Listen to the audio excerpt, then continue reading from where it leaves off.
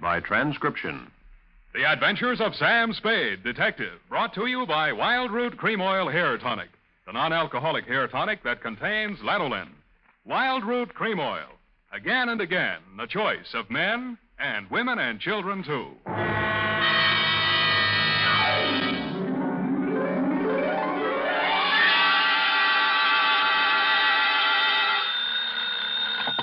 Sam Spade Detective Agency? Me, sweetheart. Sam, where have you been? I've been tasting the bitter with the sweet at Miss Wigginson's School for Girls, sort of a special course in homicidal apiculture. Apiculture? Mm-hmm. There were apes involved? Effie, where is your Latin? Apis, apianus, of or pertaining to bees. Oh, bees, of course. It was a bee caper? It was a beekeeper caper. Oh, that's funny, Sam. That's a honey. Effie, put these words down in your little book. Honey, sweetness, hives, combs, etc. Never mention them again. What? Keep things humming, sweetheart, and I'll be right down to drone my way through my report on the queen bee caper.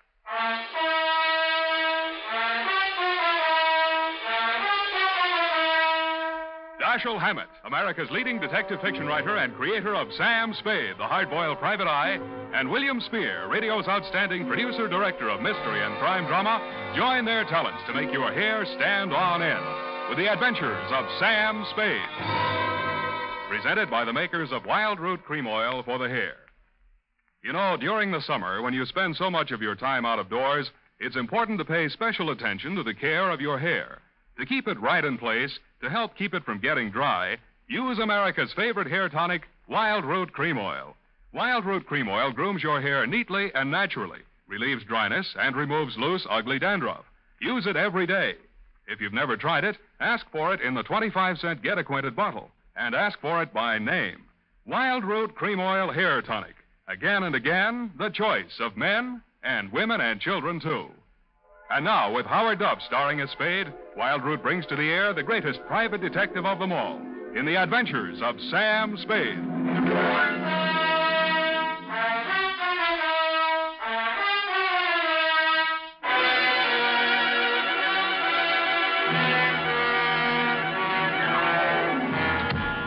To be or not to be? Hum. Oh, hello, Sam. Hiya, Sam. How's tricks? Oh, Effie, really, this jargon, this patois. Don't you think it's about time we spoke like educated people? You know best, Sam. Every time I visit one of our institutions of learning, I find out something I didn't know. Oh, Sam, that's incredulous. Well, you just know everything. Yeah, I guess I do when you come right down to it. The bee, for instance. Bees are a genus of insects of the Hymenopterous order. The what? Hymenopterous. Living in society is composed of one queen, or perfect female, a few males, or drones, and an indefinite number of undeveloped females, or neuters, which are the workers. That's me, I suppose. A neuter. Well, that's for you to say. Of course. And you know what else about the bee? What, Sam? Confidentially, it stings. Date, July 10th, 1949. To Miss Elizabeth Cowley, Miss Wigginson's School for Girls, Seacliff Drive, San Francisco. I wonder about girls sometime. And that's bad, Effie. Bad. Oh. From Samuel Spade, license number 137596. Subject, the Queen Bee Caper. Dear Miss Cowley. I was singing a medley of sorority drinking songs as I opened the wrought iron gate, walked up the garden path, past those cast iron deer, and presented myself at the big brass bell pull beside that massive paneled door that stands guard between the outside world and your sheltered inmates.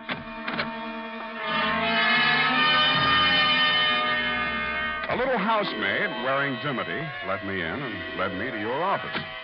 I sat on your chintz-covered sofa and looked at your drapes with their thriving beehive motif and waited for you with my back half turned to the open door. Yeah, hello, how are you?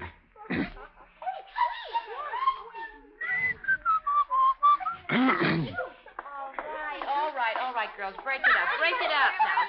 Go on. Haven't you ever seen a man before? Run along now. You'll be late for physical ed. Go on, quick. Miss Cowley? No, I'm not Miss Cowley. Oh, no, of course not. No, I was just hoping. You're Mr. Spade, aren't you?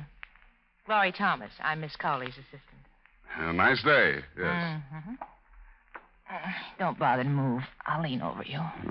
Put this report on her desk. Oh, sure. Miss Cowley will be here in just a minute. Oh, thanks. It's so warm in here. Next time, wear a mailman's uniform and a 50-year-old stoop.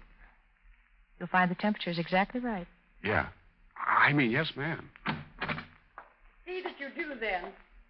Oh, Glory, there seems to have been a misplacement of some of the hockey. Would you check on it, please? Oh, surely. Nice to meet you, Mrs. Spade. I'm Elizabeth Cowley. You may sit down. Yes, ma'am. Mr. Spade, I'll be painfully frank with you. A thief is at large in my school. Oh? Well, you probably have a good answer, but I'll ask it anyway. Why not call in the police? I have a good answer, Mr. Spade. My girls come from San Francisco's finest and wealthiest families. Mm-hmm. Miss Wigginson's has had an untarnished reputation for more than 3 generations. I'm sure. As headmistress, I must handle this matter with the utmost discretion. Frankly, I already know the thief. Are there any questions? Well, only one timid one. Who is it? I regret to say a faculty member is to blame. Glory Thomas. She was in here a minute or two ago. Oh, really? Well, why, Miss Thomas, you find any of the loot stashed away in her room? Well, no. No, not exactly. I haven't recovered any of the stolen articles, but I'm sure Glory's responsible. I'm certain she's the thief. You're just sure? I thought perhaps you might establish definite proof against Glory. You mean you want me to frame her? Oh, no, Mr. Spade. You misunderstand me. I don't think so, Miss Cowley. Oh, dear, I was afraid this would happen. I told Ursula, but then All right, I'll ask. Who's Ursula? Mr. Spade, I think I can trust you. It was Ursula who instructed me to call you. Ursula Cavanaugh. You know the name. The Ursula Cavanaugh, inherited all the real estate, lives in Cavanaugh Towers penthouse, hasn't set foot out of there in 20 years? Yes. Mrs. Cavanaugh is our school's benefactress. She is, of course, on the board of trustees. She is, moreover, a dear personal friend. Oh, I see. Oh, yes. We were classmates together here many years ago. Ursula's quite unlike myself. Married well, though a widow now. Rather aggressive.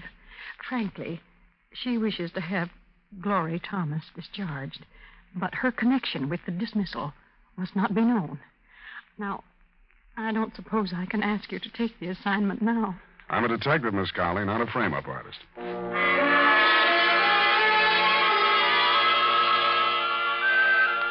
I had to have my name called up in the lobby, and then 2 elevator trips later, I faced her on her penthouse terrace. Ursula Cavanaugh looked like a 1910 stock company lead out of Charlie's Aunt, smoking a black Italian stogie and gripping a cane like a shillelagh. 2 men were on the receiving end of her black snake whip of a tongue. A youngish guy, stockbroker type, and an individual in a morning coat who looked practically nude without a butterfly net. Oh, you're a fool and a nincompoop, Jelinek.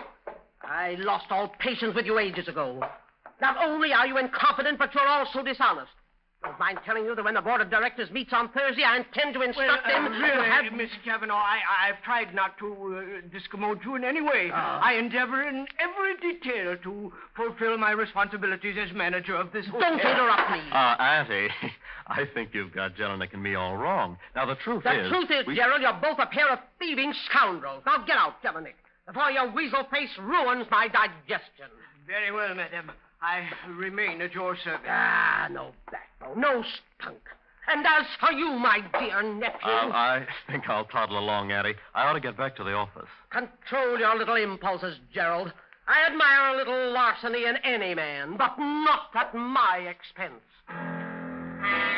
I was beginning to think I'd become invisible in that rarefied penthouse atmosphere. She hadn't even blinked at me while Jelinek slunk back to the lobby and Gerald toddled along to his office. The terrace was a riot of bloom. I don't know much about flowers, but she must have had them all there. Off to one side, a little man in a blue smock puttered around a wooden structure on a stand. I'd become aware of bees humming amidst the flowers when she finally spoke to me. You're Tom Spade, aren't you? Sam, ma'am, the fun-loving Spade. Picked your photograph out of the other detectives. Looked like you got spunked. Why'd you come here? Curiosity. I met Glory Thomas out at Miss Wigginson's. I liked her. I wanted to see the type that would strong-arm her out of a job from a safe distance. Spunky. Come over here, Mr. Spade. I want to show you something. Piggott. Yes, ma'am. That'll do for now. Work at the other end of the garden for the time being. Yes, ma'am. Oh, Piggott's my gardener and beekeeper. Most taciturn individual. You know what this is?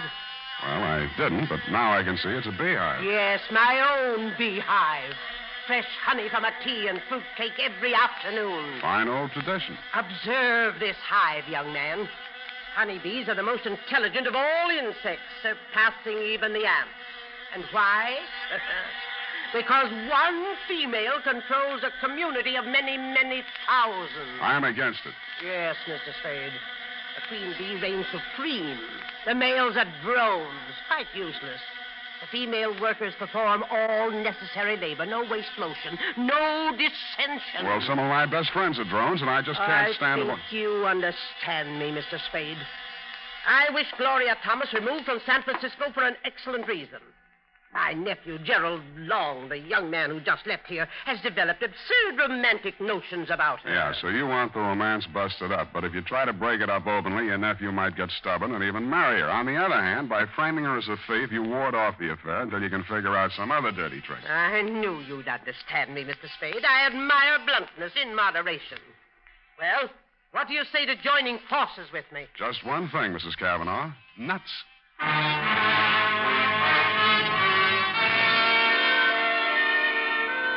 Next morning, I put through a call to Nicholson School for Girls. It had been my intent to talk to you, Miss Colley, to tell you I'd left my hat in your office, but somehow I found myself talking to Glory Thomas. And somehow our talk resulted in a cocktail date at the 10 o'clock Scholar Bar and Lounge. I shouldn't have come, of course. Oh, exam papers to grade, no doubt? Stacks and stacks. Soft velvet-type hands. Well, what's this on them? Stains. I teach our girls chemistry, among other things. Mm-hmm. How about me taking on a night school class for the other things? You're crazy. You don't need any education. Well, I can always use a postgraduate course. You're really crazy, Sam. I needed this. We'll make a night of it. Maybe. Gerald won't object, huh? What's that mean? Who have you been talking to? That hateful old woman? Mrs. Cavanaugh wants to put the boots to you, Glory. She called me in to frame you. I could kill her. Oh, easy now, Glory. Don't talk to me. I thought I could take it. I thought I could be patient and wait while Jerry ironed everything out. But not now, though. I hate that selfish, domineering old woman. I hate her nephew, and I hate you. Well, that'll do to start with, honey. Now let's get down my list. I hate... Oh, let me go. I've had all I can take for one night. Wait a minute, Glory. Hey, you forgot your bag. Hey!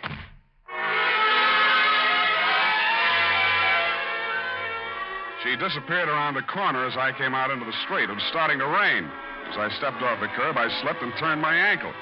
As I limped onto Montgomery Street, I saw her disappearing into one of the tall buildings on my side of the street. It could have been the Cavanaugh Towers. I step and a half into the lobby thereof a few minutes later. As I came in, Jelinek, the manager, was getting off the elevator. He swatted himself several times in the neck and then went into a door marked private. No trace of Glory in the lobby. I looked in the bar. She wasn't there, but Albert Piggott, the beekeeper, was having a stinger. Oop. Now I'm beginning to feel good. Hey, who's this? I know that. Why, it's Mr. Spade. Sit down, Mr. I don't have Spade. time just now, Mr. Piggott. Tell me... Sit down. Sit down. Easy. I'm fired. Have you heard? I'm fired. Just a worker out of work. Turned out by the queen bee. Well, I'm sorry, Mr. Piggott. I imagine Mrs. Cavanaugh wasn't too easy to work for. I told her to keep away from the bees when I wasn't there. Well, she's gone and disobeyed me. One of the workers must have stung her. She's got a temper, you know. Ooh, my. Must have smashed the eye with her stick. Bees were everywhere, all over. And then she fired me. When was this, and why did she fire you? Just now, maybe half an hour ago. I knocked, and then there wasn't any answer, and then I let myself in. It was all dark. I couldn't even see her. Heard the bees, of course, but couldn't... Who was I? And I said, Mrs. Cavanaugh, you disobeyed me. And in this voice, this awful voice, she said, Mr. Piggott, you're fired. Get out. This awful voice from the dark. And Mr. Piggott, mind you, never before, just Piggott this and Piggott that. And, hey, where are you going? Hey! I didn't bother to stop at the desk to get myself announced. I took the passenger elevator, then operated the penthouse elevator myself. No hands. Nobody answered my ring. The door was unlocked. I went inside, crossed through the empty apartment to the terrace. The rain had just stopped, and the sunset cut a sudden shaft.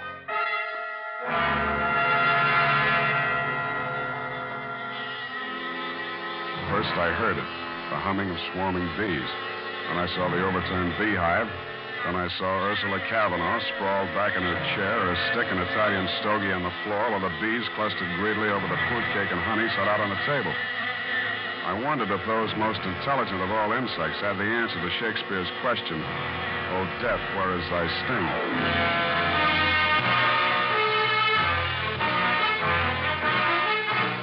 The makers of Wild Root Cream Oil are presenting the weekly Sunday adventure of Dashiell Hammett's famous private detective, Sam Spade.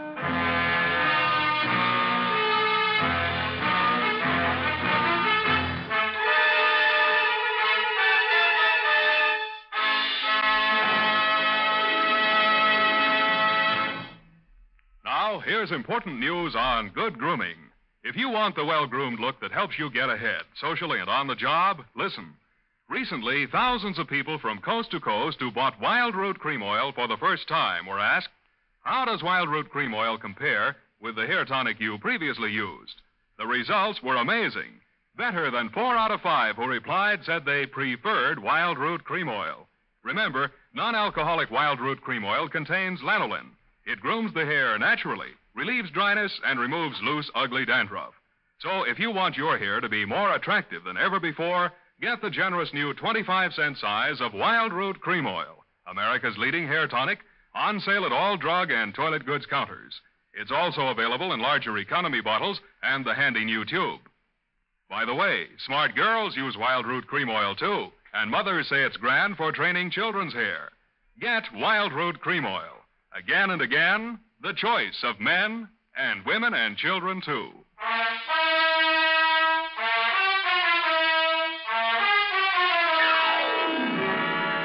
And now, back to the Queen Bee Caper.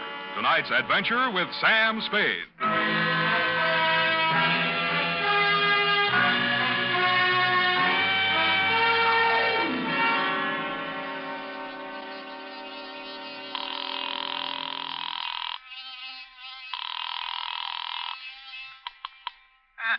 Miss Wigginson, Miss Cowley speaking. Sam Spade. Oh, yes. You shouldn't have gone to see Mrs. Cavanaugh. I didn't make any promises, ma'am. Ursula was quite upset by your visit. Called me after you left her. Quite angry about it, Mr. Spade. Oh? She wanted to see me today. Our weekly half-day holiday, you know. But I simply couldn't face her. I'm sorry if I I finally managed to doze off after everyone left for the afternoon. Have you called before? No, this is the first time. I'm at Mrs. Cavanaugh's place right now. Indeed. Does Ursula wish to talk to me? She can't. I beg your pardon? It might be a good idea if you'd come over here, Miss Cowley. Mrs. Cavanaugh's dead. What was that? Mrs. Cavanaugh's dead. And since you're her oldest and closest friend... Yes, Mrs. Spade. I'll come immediately.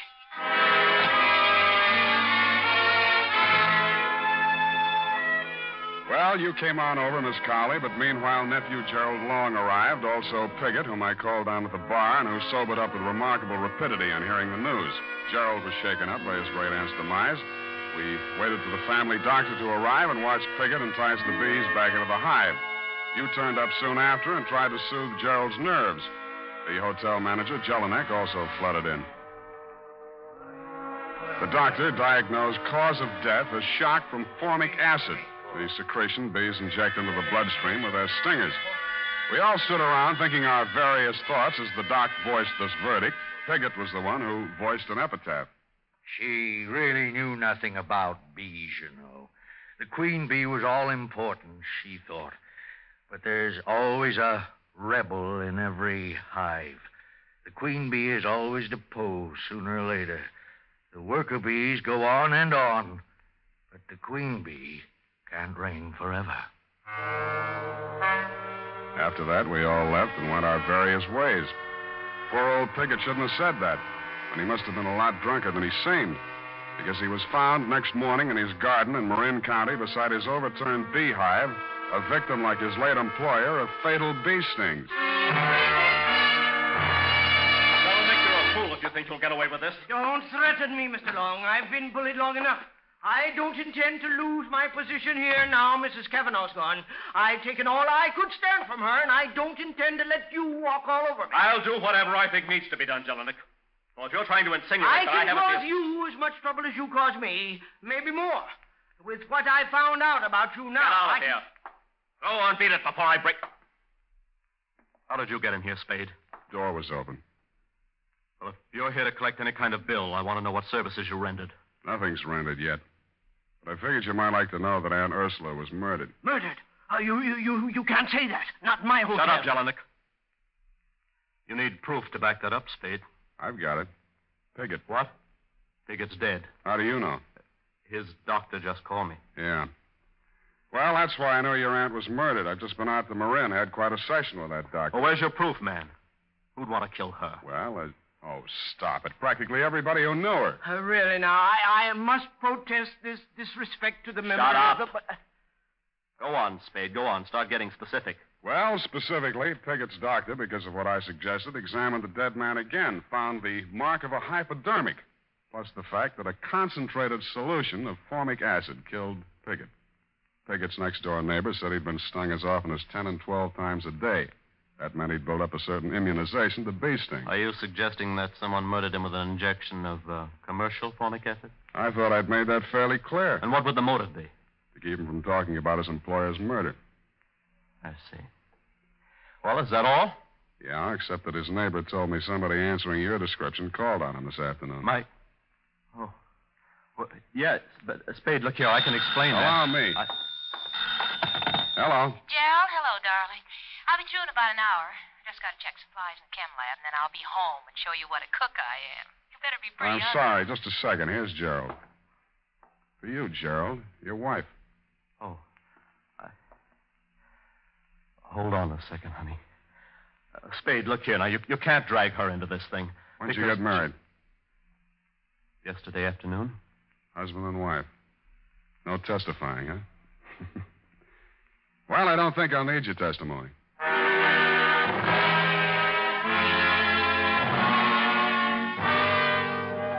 Jelinek's face fell 4 inches into his ascot tie as he heard himself lose exclusive hush money rights to the above information. Pausing only to enjoy a hearty laugh at his discomfiture, I went on to my next and final port of call, Miss Wigginson's School for Girls. This time, there was no girlish tittering as I entered, Miss Colley. No dewy young Amazons clutching hockey sticks in their grubby little hands. For a very good reason, as you told me. My girls are dismissed for the day, Mr. Spade. Because of poor Ursula, of course. Really disrupts our routine. First our weekly half-day holiday yesterday, and now today. Yeah, I'd like to talk to Miss Thomas in the chemistry lab, she is, I think. Very well. I'll take you to her. She knows nothing of our first meeting. I've talked to her. Oh, well, in here. Yes? Oh. What do you want? Thought we might talk. There's nothing to talk about. Well, we could talk about this hypodermic needle. Put that down. I'm using it for an experiment. Or, how about a formula, HCOOH or CH2O2? What? That's formic acid. Mm-hmm. Miss Colley, you said yesterday was a half-day holiday. Did Miss Thomas stay here in school? Why, no. She rarely does on Wednesday afternoon. That's why Mrs. Cavanaugh had a visitor, didn't she, Glory? Did she? After you ran away from me? All right. I did go up to see her. I was so mad about what you told me. I intended to hand in my resignation and give her a piece of my mind, and but she was dead when I got there. Oh, Glory, no. And I just got panic-stricken and ran. Yeah, murder's a pretty scary thing. Murder? What do you mean, Mr. Spade? Mrs. Cavanaugh died from a hypodose of formic acid. Somebody familiar with chemistry would use that method. Then that could mean... Mm-hmm. The acid could be made up in this lab. The hypodermic could be this one here. I didn't kill her. I didn't. You say you were scared. You were so scared you ran all the way to City Hall and married her nephew. So you found out? Jelinek found out first. He intended to squeal the old lady, but she was dead when he got back. He knew her will disinherited Gerald if he married without her auntie's approval while she was still alive. We married after she was dead. But that didn't matter. After I saw you, I told Jerry if he was any sort of man, he'd marry me, will or no will. He'd did. And yet this morning he drove over to Marin County to see old Piggott. You think he was trying to shield me? I tell you, she was dead when I got into that room. I don't know anything about Piggott. One moment. I believe I recall that Mr. Piggott said Ursula spoke to him when she discharged him. Glory, you must be mistaken about the time you entered that room. She couldn't have already been dead because... Yes, she could have and was. The killer was almost caught by Piggott. She hid behind the curtain in the dark and spoke to him. Miss Cavanaugh was already dead, but... I see. Mr. Piggott thought it was Ursula's voice, but it was yours, Glory. No, it was yours, Miss Colley. What? You committed both murders. You had access to the murder weapon. You had the half-day holiday to do it in. Mr. Spade. Even at that moment, the finishing school schoolmarm had to say Mr. Piggott. Well, I'm not sorry for it. Ursula misused her power shamefully. And now the queen bee's deposed again. You're brighter than most men, Mr. Spade. You, too, understood the significance of Mr. Piggott's remarks last night. Yeah, I could have been a little brighter, a little sooner. You helped give yourself away when you asked me if I'd called you earlier yesterday afternoon. Why, Sam? How could she? Well, Cavanaugh bullied her since childhood. Then you came on the staff, and your ability scared her. The queen bee being deposed and whatnot. When Cavanaugh wanted you framed, she saw a chance to get rid of both of you. She hoped her murder would look like an accident, but if it was recognized as murder, you'd be the logical suspect. Oh, you're much too clever, Mr. Spade. Let's get it over with. Yeah, let's. It's up to those drones at homicide from here on in.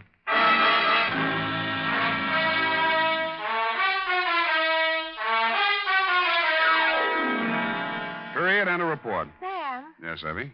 how come Gerald went out to see Mr. Piggott? Well, Gerald didn't care about the will, but he didn't want to boot a fortune out the window either. Glory hadn't told him she'd seen his aunt, so he called on Piggott to find out when Piggott last saw Auntie alive. Go type that up. I am completely well, and when you return, we shall Indian wrestle.